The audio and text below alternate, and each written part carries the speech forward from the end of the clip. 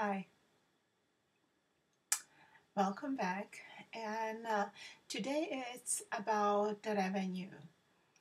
Again, the revenue, because business means that you do whatever you do for financial reward.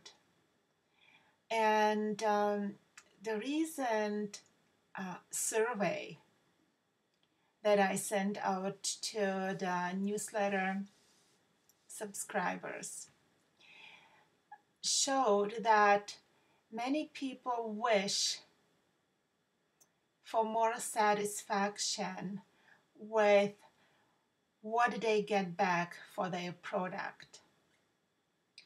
And I like to say, few things. The first, I like that you are happy, right? I like that you are satisfied with what you are putting out and satisfied what you are getting back. And it starts with your decision. How much would you like to get from your product? And then not sell it for less, because that's where the disagreement is, where your dissatisfaction comes. And of course you want to sell.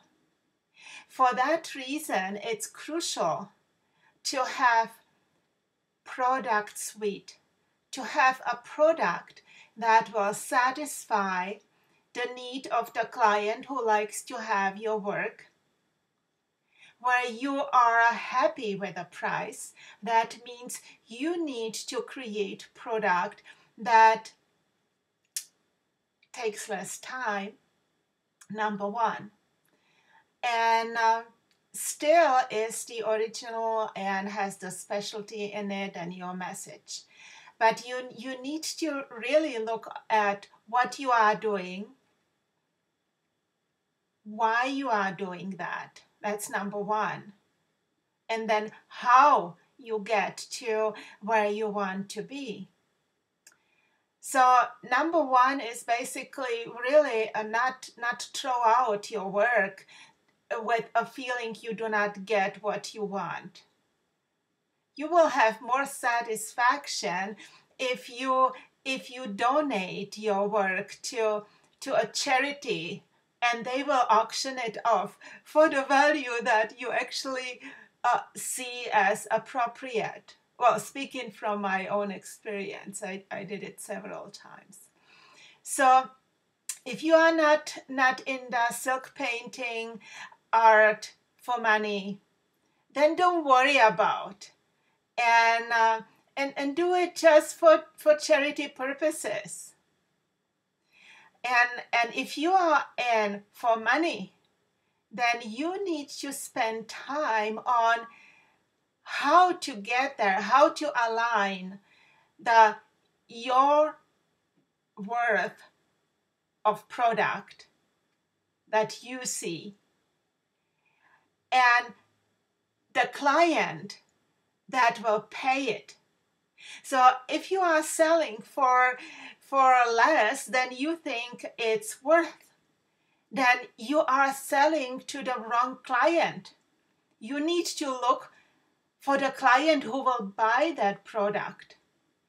Go online and look for products that sell at the range where you see your product, and see what these people are doing and how they are selling.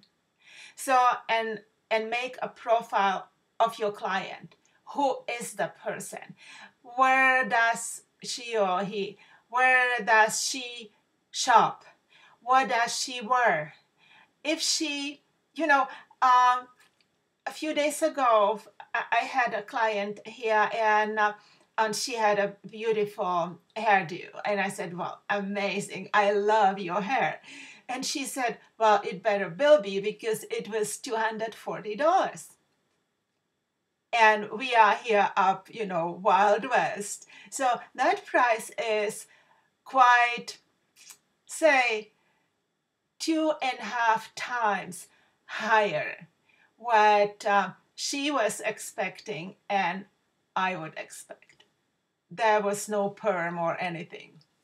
So then I'm coming back to the silk scarves. You know, I know nails, to have nails done, here it's $80.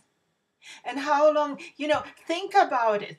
You need to establish the value of your product in your head. So you can stand and know why you are charging what you are charging.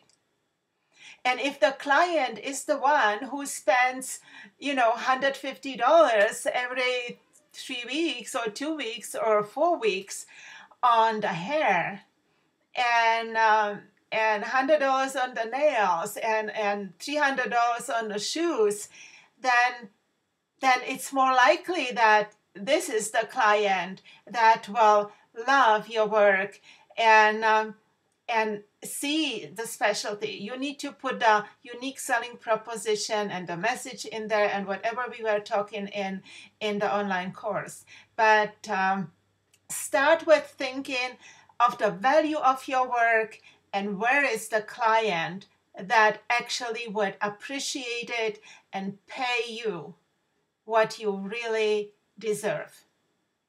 So this should be your task. Make the profile of your ideal client. Look up online where these people are, where they shop. You know where are they. If you are in a city, you can quickly figure out where these people shop. And focus on these folks. Okay? Then you will have more satisfaction because, you know, what you do should be satisfying. This is my main purpose, is to move people to the place where they do what feels good and makes them feel satisfied with their life every day, every minute, every action they take. So have fun, but think about it, okay? Take care. Bye.